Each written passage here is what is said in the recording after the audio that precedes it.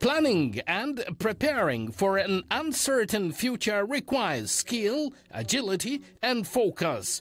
The challenge of applying strategic foresight and a systematic study of the future within the country is being presented in the conference under the title The Strategic Planning and Future Foresight, which concluded its session this evening.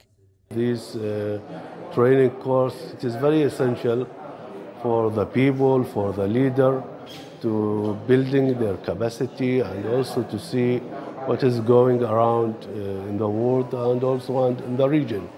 And we in Oman, I think we are following this path, and I think we are doing a good job, to be honest, especially from the Vision 2040, which emphasize on the future and emphasize also in the strategic element and also building capacity. HR is the focal point of the nations to be improved and also to be in this very changing world.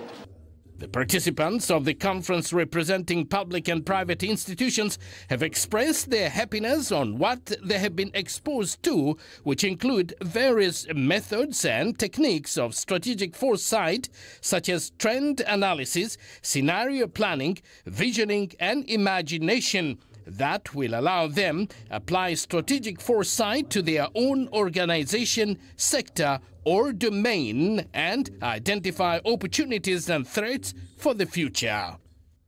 The subject being introduced and discussed in this event confirmed to us how strategic planning is really important in setting up clear objectives and goals and providing a roadmap for success for any organization, as well as it enhancing communication and collaboration within an organization.